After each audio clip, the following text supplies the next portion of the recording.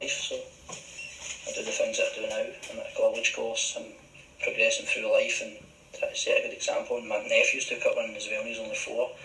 So you kind of rub off on other people what you do as a person.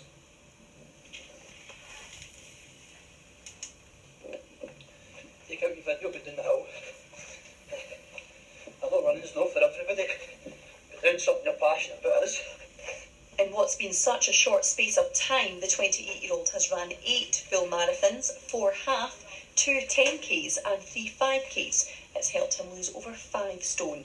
On top of that, he's now on a counselling course at college and is a well-established blogger within the running community. In the past, I was hiding behind this mask. I was like drinking, going out on nights out, like taking illegal substances, and I wasn't that person. You kind of put this mask on to fit in.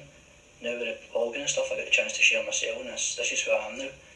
So some people get that if you're watching football, going nights out, drinking, or going clubbing or luxury holidays.